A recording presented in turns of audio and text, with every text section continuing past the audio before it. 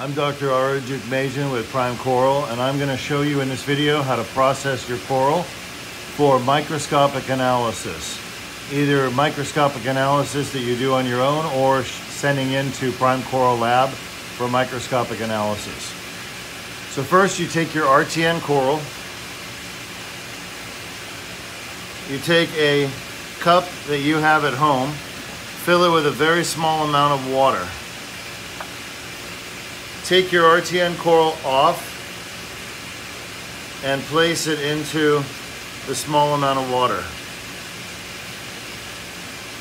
And you're going to leave that overnight, letting it sit for at least 12 hours.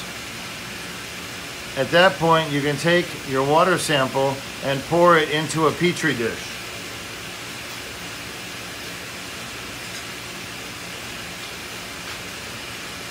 You pour your water sample into the petri dish, and then you can use the microscope to look at the water sample, and you'll see the parasites in the water swimming around.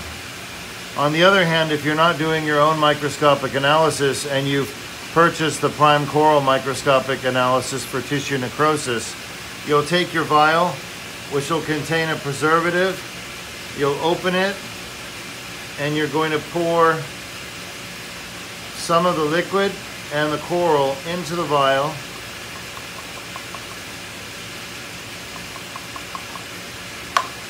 You're going to cap it tightly, and it comes with a prepaid envelope. You place it in the envelope and send it off for the microscopic analysis.